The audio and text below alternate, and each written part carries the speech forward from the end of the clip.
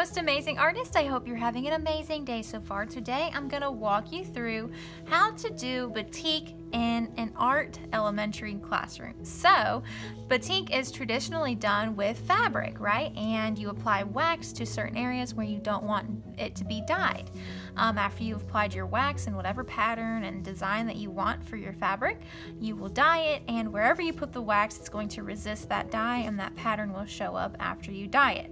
So in the classroom, we're not going to use fabric. We're going to use just paper. This is normal paper, and we've done an oil pastel drawing on this paper. This is a fall leaf project where we talk about branching lines, warm colors, and cool colors, but you could do this process with any picture that you want to. It just has to be done in oil pastels. You could do a pumpkin if you're in the mood for fall. You could do a snowflake, whatever you want to do. But after you have covered your entire piece of paper with your oil pastels and you tried your best to get all that white space, then you're ready to do our batik process. So we did these in oil pastels because the pastels are going to resist this paint that we're going to put on it. And you might look at me a little crazy, but the first step to do this is we're actually going to crinkle our paper. And we're going to do that by taking our paper and sprinkling it into a ball. Okay, we're doing this to put cracks inside of our oil pastel drawing. We want those cracks to show up when we put the paint on there. So what I did was I just crumpled it up, not too hard because I don't want to mess up all that hard work I've already done. Then I'm gonna uncrumple it, and you might see some of your colors getting onto each other, and that's totally fine. And I'm gonna crumple it for a second time.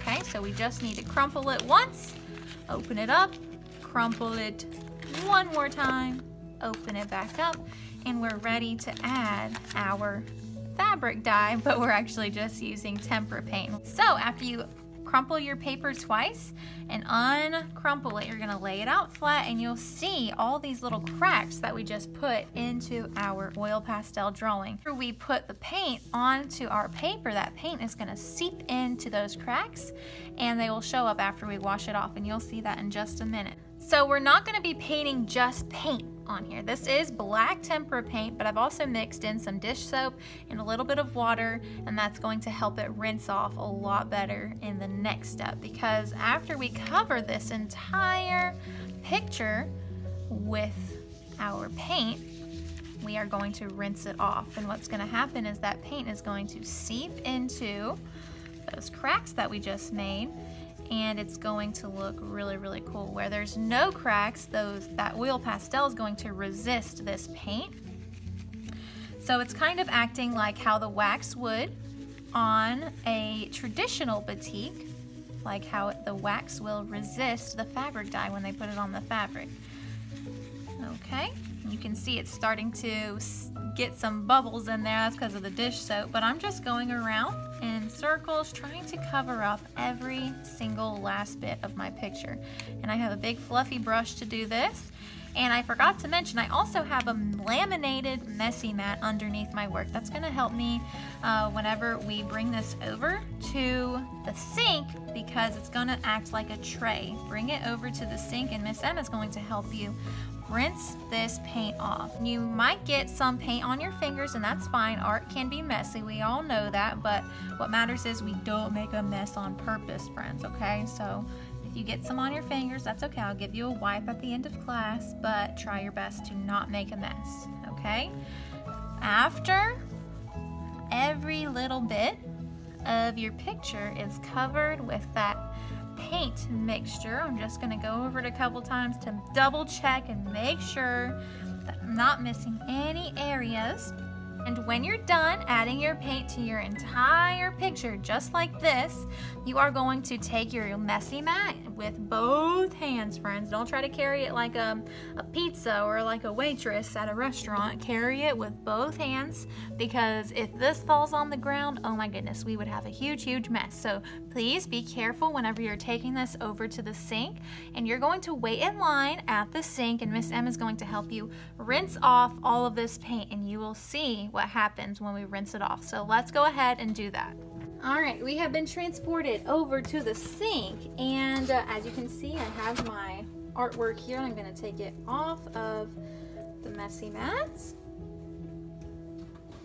and I'm going to carefully rinse it off with water. You don't want this water to be going too hard because we don't want our paper to rip, so just running very slowly, and you'll start to see that paint rinse off. You can already see the cracks starting to appear whenever you rinse this off, so we have to be super gentle with this because this is paper and we don't want it to get too wet and rip. But I'm just kind of helping the process along by rubbing it with my finger slightly to help get all of that paint off. And it's okay if you don't get all of it off. What's most important is that this paper does not rip. So if you feel it starting to get weak, then we want to be super careful and make sure it doesn't rip. But as you can see, most of the paint is off, so I'm going to turn the water off. All right, I just finished rinsing it off, and you can see all of those amazing, beautiful cracks that we put in there. That paint soaked right into those cracks, and everywhere else you can still see your leaves in the background, those beautiful warm and cool colors, our branching lines.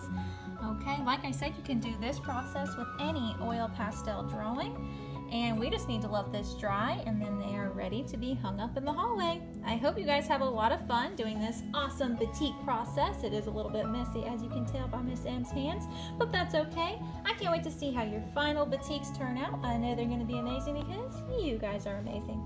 All right, I'll see you guys next time. Bye, guys.